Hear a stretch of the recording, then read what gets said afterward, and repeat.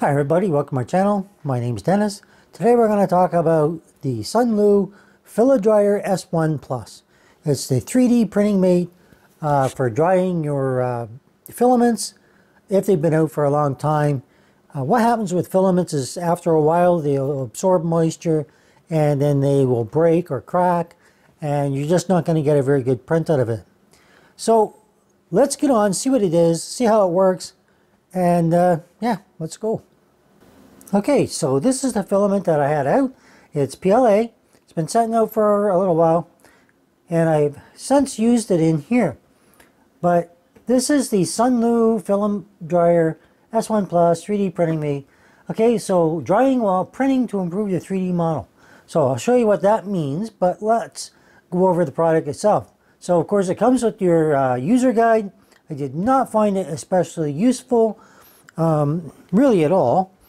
But I went online. They do provide you a QR code, so you can use that, go online and figure it all out anyway. So this is our product here. Of course it has power, so you plug it in the back right here. Okay, so we'll start with that and show you what everything is. Obviously I've had it out and tested it to make sure, see how everything works. Okay, so just plug it in, and you have a little thing here. I decided to leave this on because it's not glued on or nothing, and it makes you help just to lift it up.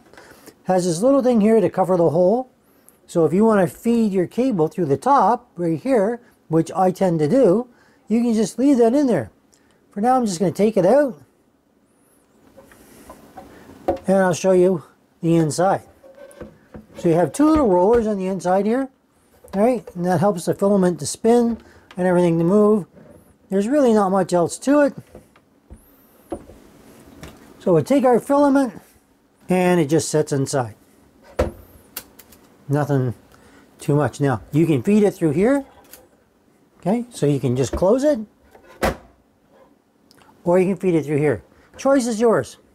I personally like this one. So you just put it through the top.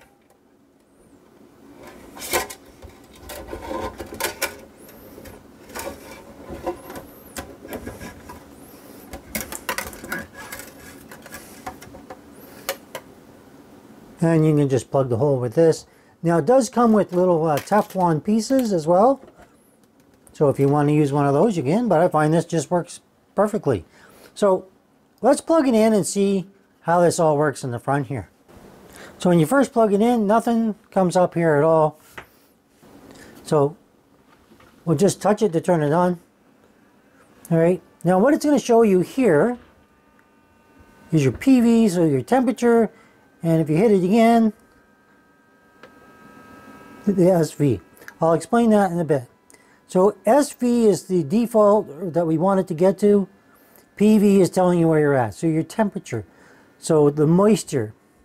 So once it gets up to what you want it to, like this will constantly change. So it's going from 19 to 20. It's going to go up to 50, which is the default.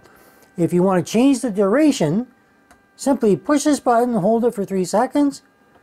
It's going to come up. It's going to tell you the time is 6 hours. You can increase it or decrease it pushing on these buttons. And when I go up to 7 hours, go back down to 6. That's it. That's all it really is to it. Pushing in for 3 seconds, and you'll go back to the temperature. So this is the temperature on the inside. So when it gets to 50, you leave it. The timer will go. You can leave it on the timer if you wish, and then you'll watch as it goes down to 5 hours, 4 hours, so far. Once it hits a 6 hour mark, or however long you programmed it for, it will stop. Your filament will be ready.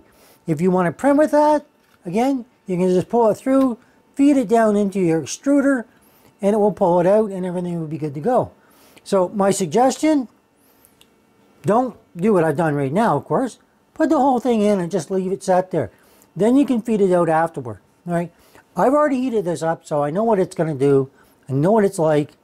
Very simple, very straightforward, not a lot to worry about.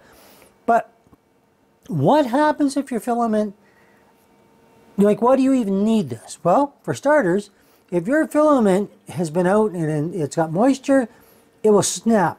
That happened to me today, actually, on one that I thought was fine.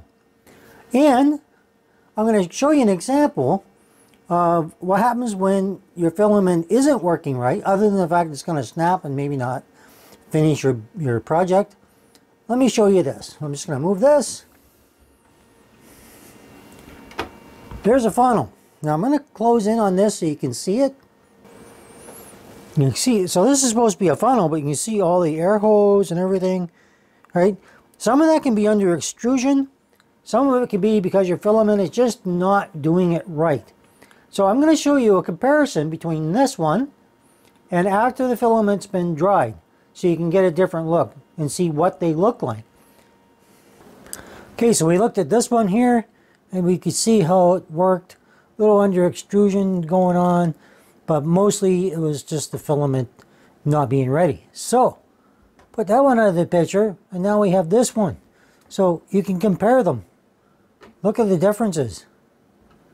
All right, and then when I dried it a little bit more, now we're at this one. And this one is way better. Now I had to choose a different filament because I ran out of the other one. But let's just zoom in a little bit more. Okay, so now you get to see just how much is going on here. So this one, completely untreated. That one about an hour. This one I think was like 2 or 3. And it would get even better depending on settings and your cure settings and all that kind of stuff. But overall, when you compare all three, the one on the right is obviously the better looking one. And yeah, just a better job. So that's why I think people should have one of these. Because I was under the impression that the filament that I had was perfect. Nothing wrong with it. In fact, I have it here so you can see it. So when you look at this, there is nothing to indicate there's anything wrong with this. But let's have a look. Let's have a look at this. And normally you can tell, but you can't always. What if I bend it? Is it going to break? It kind of does. Like, look how easy that just... Like, you shouldn't be able to just break it off like that easily. Alright? So, I'm going to warm that all up. Put it in the machine for a little bit. And that's going to give you a better result. So, we should be able to get one like this again. With the same filament. And we've saved a lot of material. So the difference before and after is quite noticeable. But when it breaks off, not only can it not finish your product or your build, it's just annoying. Okay, and it's going to give you bad prints, bad 3D prints. All right, so even the one I did, even when it cracked, I was surprised. I didn't even know it was going to do that. So I heated it up for a little bit. If I heated it up for the full length of time of the 6 hours default and then let it go, I think I would even get a better one. So, and I'm going to do that, but it just, you won't see it on this video. But I think it's pretty apparent from the first one to the last one what the differences are. So if you're thinking about getting one of these, you don't think there's a need for it, you might be surprised. You can't leave your filament out for long periods of time. Well, you can, but you may encounter that snapping, print's just not going right. All right. Anyhow, that's pretty much it. There's nothing fancy about this. I just wanted to point it out as a product that you can get for your 3D printer. So if you like it, give me a thumbs up, leave a comment. If you have questions about it, I'll get back to you. It's a very simple product, and it's not cheap. But I mean, for what it does, I guess it's not bad. I think it is marked up a little bit. It's about $89 Canadian. So it's a little higher than I'd like to see. I would have liked to see it around the maybe $50, $60 price range. But I mean, you're going to buy it once. You're not probably ever going to buy another one because it's going to last a long time. And it's just going to work. So now, in terms of plugging it in, you just feed your filament in, set it. Now, I found if I put it on the side, it didn't work so well, but I put it against the side of the machine, so when the filament is pulled out, it works fine. Sorry, I'm stuttering. It just pulls out and there's nowhere to go, so it's all good. It turns very easily. So there's no worry if it's going to pull it easy or pull it hard or something's going to go wrong. It's not. It's going to work perfect. So anyway, if you're new here thinking about subscribing, like it, give me a thumbs up, hit that bell for notifications so you see videos in the future, and as always, thanks for watching.